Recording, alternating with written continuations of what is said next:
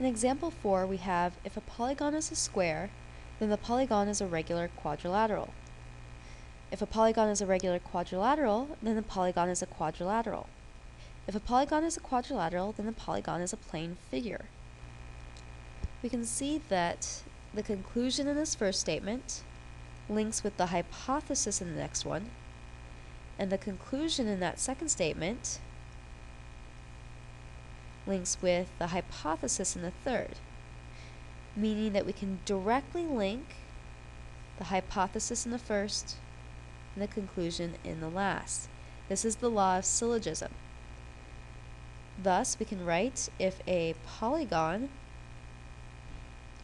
is a square, then the polygon is a plane figure. And that is by the law of syllogism.